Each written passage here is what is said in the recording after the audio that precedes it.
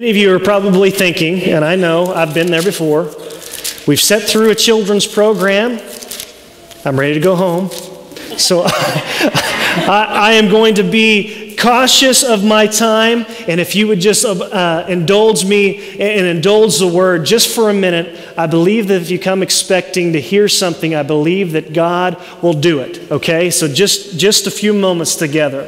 Philippians chapter 4, starting with verse 10, it says, I rejoice greatly in the Lord that the last that you have renewed your concern for me.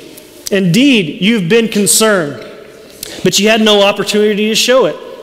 I'm not saying this because I'm in need, for I have learned to be content, whatever the circumstances.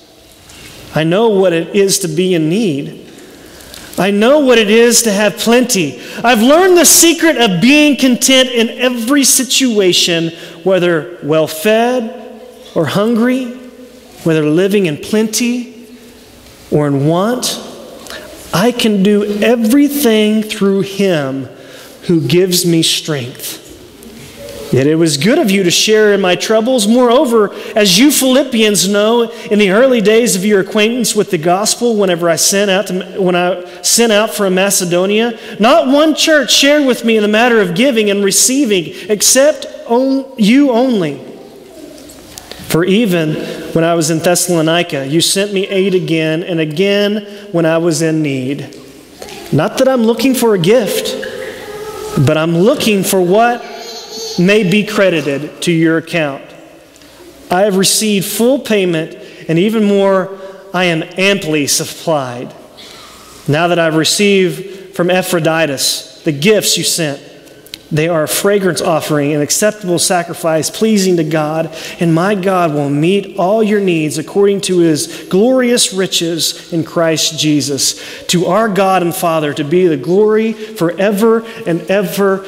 Amen. Let's pray together. Lord, we thank you so much for your word. We thank you for these children that has brought forth the gospel of knowing that love came down. And we anticipate our love to shine forth, Lord, because you loved us first. And we just want to give you the glory that is due your name. And all God's people said, amen, amen.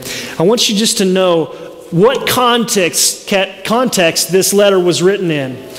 This letter was written to a church in Philippi. It's what we know just right there on the north side of Greece. It was the first European church to be planted. And he writes this 10 years after that he plants this church. Okay, so this church has been flourishing for 10 years. And so he writes to this particular church, and he loves this church. Paul loves this church, and they're flourishing, and they're growing in the same affection that Paul has for the Philippians have for Paul. It's written in the first century, and it's a thank you. This letter, I don't know if you know this or not, but this is a thank you letter. And it's not like a thank you for the fruit basket whenever I was sick. Right? Thank you for the flower arrangement whenever somebody in my family died. It was not that type of thank you letter. Paul was in need. Paul was in jail. And in Rome, he was in a Roman jail. And if you find yourself in the first century in a Roman jail, in order for you to survive, you were to depend upon your family and friends to feed you. They did not feed you in a Roman jail. So they would actually have to send you aid. You would have to depend upon somebody. If not, you are surely going to die. And the Philippians came through with generosity and sacrificially. They sent this guy named Epaphroditus 800 miles away to this Roman jail on foot to give Paul money to help sustain him with food and water to drink. And he was on, and so we talk about this particular thank you letter. And it's not just any thank you letter. It's almost like, thank you for saving my life. And Paul in Philippians, he talks about these different things. I thank God every time I remember you in my prayers for always with joy because of your partnership in the gospel. And he also says, if you have any encouragement from being united with Christ, if any comfort from his love, if any fellowship in the Spirit, if any tenderness and compassion, then make my joy complete by being like-minded, having the same love, being in one spirit and purpose. And all these great things, I don't know if you have any memory verse that you memorized as a child or even today. Does anybody have a memory verse that you know from Philippians? Raise your hand. Let me see you. You know some memory verses from Philippians, okay? Verse 10, what I want you to go back here in verse 10, what he says, I rejoice greatly in the Lord that you, at last, you renewed your concern for me. Indeed, you have been concerned, but no opportunity to show it. It sounds like Paul is getting on these people. It's like, where have you been? But that's not what he's saying at all. What he's saying is all this time that we've been friends, all this time, and you've come through time and time again. And then verse 11, it says, I'm not saying this because I'm in need. I appreciate your gift. And I'm not saying that I was in need to begin with, but I have learned to be content whatever the circumstances. I'm not saying that I am filled with joy because you met a particular need, but I have learned to be content. This word contentment is kind of like a foreign language to me. I don't know about you. It's very difficult in our day and age to be content. Do you know, especially in this turn, I don't know who in here has celebrated a Christmas with a family already. Anybody here has already had a Christmas with their family? Not yet? Okay. Whew. But it's getting close, right? And we're talking about Christmas and it's getting close. And some of you, even with me talking about Christmas getting close, is it making you anxious? Because there's presents maybe that you haven't bought yet or anything like that. Did you know that in the United States, that $24 billion is spent in our country alone on imported toys. $24 billion is spent during the Christmas season on imported toys. Let me put this in perspective. The next 10 countries that spend in December on imported toys, then combined, next 10 countries spent $22 billion. Our country alone has spent more money than the next 10 on imported toys. Can you believe it? And so our culture is striving and driving upon this thing. Our whole marketing scheme, our whole economy is being driven by this one thing, discontentment. We're discontented. We're not content.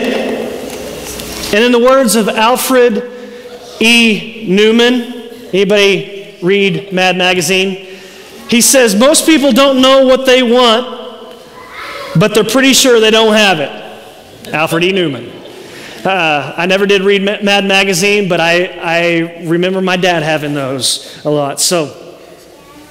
And so what we're seeing here, notice how that we spend. Did you guys notice how that we spend? The average household, if anybody can take a guess at this, how many credit cards does the average household have? Anybody take a guess? 5? No. Bailey, you're going to say 5? Not 10, higher. The average household, now I'm glad that I got that response. Oh, wow, I don't have 12 credit cards. The average household has 12.7 credit cards per household. So glad that I'm getting this response here. It's good. What it means, have you noticed that we spend more than what we bring? If hypothetically, you make $1,000 a week, we'll just say that you do, okay? That's stretching it, I know. But if you make $1,000 per week, you're more than likely to spend $1,200 a week. If you end up making $5,000 a week, you're more than likely to spend 55 or even greater. It's kind of in our DNA that we spend more than what we earn or what we gain. It's because that we're driven upon this thing called discontentment. And whenever Paul is talking about this, he's saying this. He's saying, I have learned to be content, whatever the circumstances. I know what it means to be in need. I know what it is to have plenty. And I've learned the secret of being content in any and every circumstances. And what he's saying here, now, there were these philosophers in the first century. They were called Stoics. And they came up, and whenever the people read this, I guarantee you that whenever they read this for the first time, they were saying Paul was talking about the Stoics. Because they came up with this philosophy of how to be content with their lives. They came up with it, and this was their philosophy.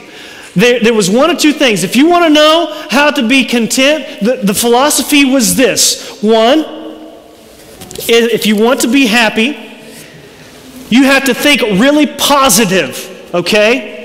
They were the first positive thinkers. If you want to be content with your life, whatever the circumstances, you are to reach down deep inside of you. Because of your virtue, you're able to pull out of any circumstance something positive, and you can be content in that. They were the first positive thinkers that was out there, these Stoics. And so basically what they were saying, it doesn't matter what you say, you can reach down deep inside. They were these first positive thinkers. And it was like the first time that I preached. I stand up in front of a congregation, and I got up there, and I basically was tongue-tied. I did not know what to say, and I said hardly anything, and I went and sat down. And I went home to my parents, and I was just distraught. I said, Dad, I blew the sermon. And my dad says, Kason, you got to think positive. I said, okay, Dad, I really blew the sermon. It was like the kid. You guys have heard the song. The kid goes into his backyard with a ball and a bat, and he throws the ball up in the air, and he swings and he misses. And he keeps on saying, I'm the greatest ball player in the world. He takes the ball, he throws it up, he swings, and he misses. He's like, okay, I'm going to take this ball again. He gets ready, he throws it up, he swings. The ball hits the ground. He goes in and he tells his dad, Dad, I'm the greatest pitcher in the world. That's really positive thinking. That's one way on how to overcome discontentment. And the other thing is that if you cannot reach down deep inside of you and think of something positive, then just kind of forget about it. Don't dwell upon it. Don't think about it. Just kind of brush it aside. Oh, well, it doesn't matter. Your boyfriend breaks up with you. Oh, well, it doesn't matter. The bank is knocking at your door. They're about to take away your house. Oh, well, it doesn't matter.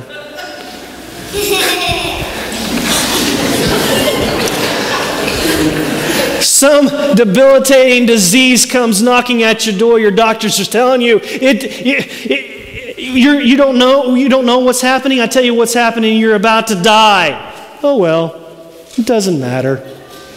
And this is what the Stoics are saying, is saying that these are the things that, and so whenever these people are reading this letter, they're saying Paul's talking about the Stoics. They're talking about these guys that learn how to be content. And what he's saying is that I've learned how to be content.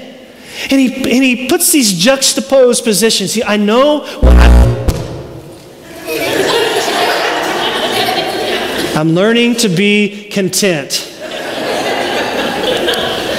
in the midst of a lightning storm. He says, I know what it means to be in plenty. I know what it means to be in want. I know whenever I've been hungry, and I know whenever I've been well fed. And what I'm telling you is neither one of those, whenever I find myself in plenty and when I find myself in want, I know that those are not going to matter as far as my contentment goes. Because the reason why that he puts those side by side is because both of those, if you find yourself in any of those scenarios, whenever you find yourself in want or whenever you find yourself in plenty, your inclination is to be anxious in either one of them. If you find yourself in want, you're worrying about where your next meal comes from. You're finding out how am I going to pay for my next meal? How am I going to provide for my family? You're anxious whenever you're in want. And whenever you have plenty, you're anxious because you're trying to figure out, how do I keep it? How do I keep it together? And Paul is saying there is no freedom, there is no peace, there is no joy in that. There is no contentment in the midst of that. And in the midst of this holiday season, whenever we've went through hope, whenever we've went through peace, and we're anticipating joy, Paul is saying, I know the secret to this. It's not in stuff. And let me tell you, it's not in the things, it's not in circumstance. Circumstance can be very fickle. And what he says, this might completely flip your lid, because you and I have memorized this verse since we were maybe in athletics or anything like that. Paul says, I've learned to be content, and he says this, I've learned the secret to it, because I can do everything through him who gives me strength. And we memorize that and we think, well, if I'm a baseball player, I tell you what, I can do anything through him who gives me strength. I mean, I can do great feats of strength because I find myself in Christ. If I find myself in a wheelchair, if I'm bound to a wheelchair, does that mean that if I'm in Christ, is Paul saying that I can get up out of that wheelchair? Is he saying that because that I am in Christ, I can be the best musician in the world because I find myself in Christ? Paul is not saying that. We use that as kind of our shield to say that we can do feats of strength. We can be superhuman because we find ourselves in Christ. But what Paul is actually saying is that you can find contentment in Christ because it doesn't matter what situation that you go through, because you're going to find yourself in this day and age of finding trouble. You're going to find grief. You're going to be in times of loss. You're going to be time of joy and rejoicing. Shifts and change in life are going to happen, but if you find yourself in Christ, you can be content, you can find joy, because through him, he gives you strength to overcome that. Amen? Let me just close on one story. There was these two Tims, Professor and Pastor Tim and Student Tim. Professor and Pastor Tim had this very favorite student, not because that they shared names, Tim, but because he was very studious. He came and he sat at the very front row, and he was very assertive with his studies. And he was very likable. He was very clean cut. And there was hardly anything that he did that wouldn't make anybody discontent with him. You could trust him. You could trust anything that he did. Tim graduated with honors, and Tim went on to do great things in the tech world. And it seemed like as he went into this entry-level job, it seemed like that he was flourishing at his job. It seemed like that everything that Tim touched, that he was successful at. He was climbing the corporate ladder. A few years after he graduated, Dr. Tim, Professor Tim, Pastor Tim, got this phone call, and it was his secretary. He says, Pastor Tim is on the line. He says, yeah, I'll take that. And so he takes it, and he says, hey, Tim, so glad to hear from you. What's going on? Tim says, I'm not doing too well. I'm in this hospital, and I think I've got the flu or something. Could you come by and pray for me? So Pastor Tim packs up his stuff and goes there, and he finds Tim. And by that time, the doctors had already come in and give him a separate set of news. It wasn't the flu. He had leukemia. Doctors told him that he had leukemia. very young age. Life just set before him. So Tim prays with Tim, and a few weeks later, it doesn't take leukemia to take its course. Pastor Tim gets this phone call from Tim's mother, and she's just distraught. And she said, "Could you just come?" And what happens a few weeks later?